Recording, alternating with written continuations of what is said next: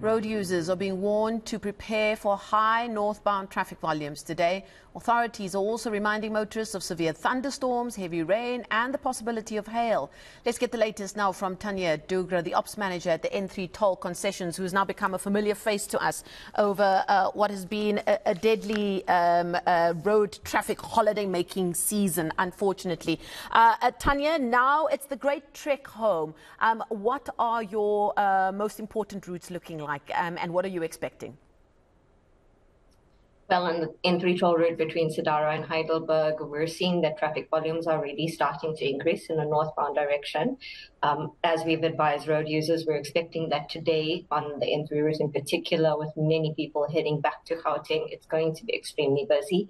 If this past week has been any indication, there's going to be a lot of traffic on the road. We've seen highs of up to 1,900 vehicles heading northbound, which is quite a significant number, and it's been busy throughout most of the day, every day this week. And what is the data that you're getting from the weather office telling you, and how are you preparing your staff in that regard? Well, they're issuing advisories that there's the potential for wet weather conditions and severe thunderstorms.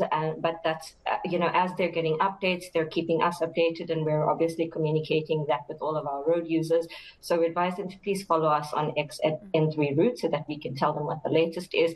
With regards to our staff, everybody is on high alert. The entirety of what we call our N3 heroes, that's our route maintenance teams, our route incidents management teams, as well as our partners from law enforcement and traffic enforcement, they're all fully geared for whatever it is that comes their way.